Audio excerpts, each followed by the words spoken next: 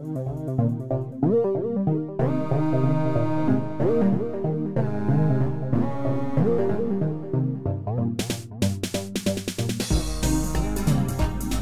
and welcome to another Kitchen Sink Clinic. I'm Casey Rochefort, and again, I'm no doctor. I'm just a biologist, and for this episode, I'd also like to mention that I'm an avid skeptic and a fan of critical thinking, because I'd like to talk to you about some of the conspiracy theories surrounding COVID-19.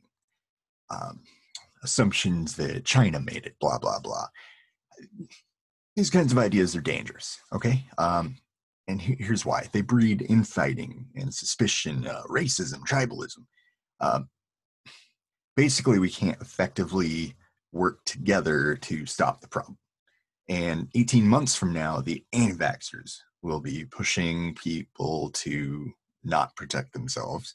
So educate yourself now and your peers as soon as possible, because it's important that we stay on top of this and preemptively squash those bad ideas. This was not a man-made virus. A few days ago, some studies were done.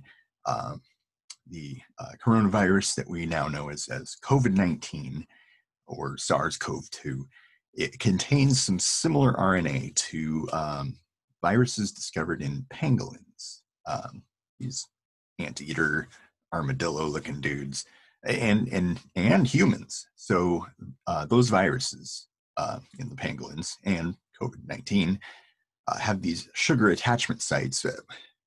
Well, let's simplify this. Corona means crown.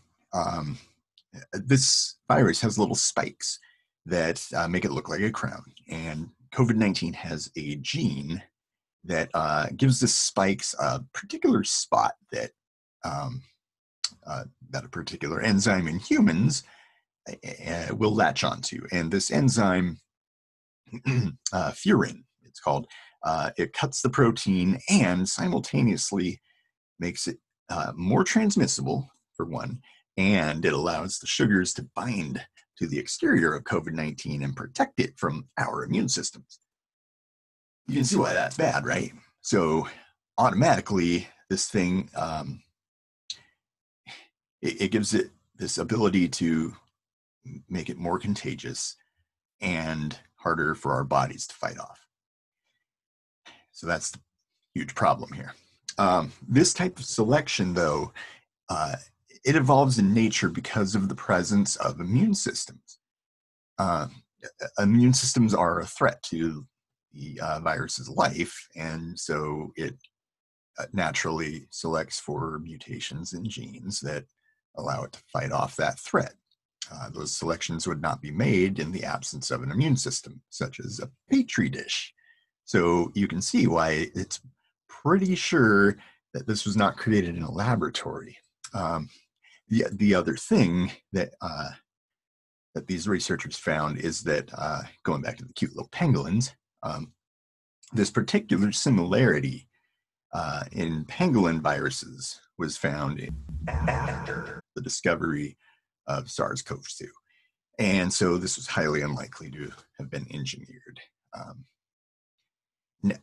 Now, knowing the minds of conspiracy theorists, they'll just try to say, oh, well, that was clearly their practice attempt that they put into pangolins to see if it would work. And you know what?